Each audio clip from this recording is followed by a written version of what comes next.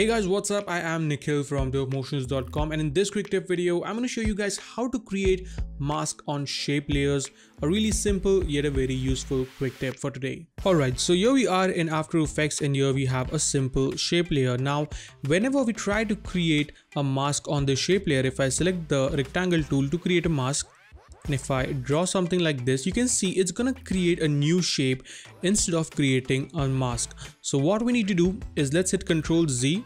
So right over here we have two icons. The first one says Tool Creates Shape, and the second one says Tool Create Mask. So that is what we want. So I'm gonna switch to Tool Create Mask, and now if I drag it, you can see we create a mask on our shape layer. You can create as many masks as you want. Super simple, super easy. Now, once you click outside of this, and again, if I draw anything, it's gonna automatically switch to create shape tool. So you need to make sure that you select the shape layer, click on this icon, and then create a mask. If I click right here, and if I try to create a mask, it's gonna create a new shape. So make sure you select the layer, switch to Tool Create Mask, and then draw your shape layer.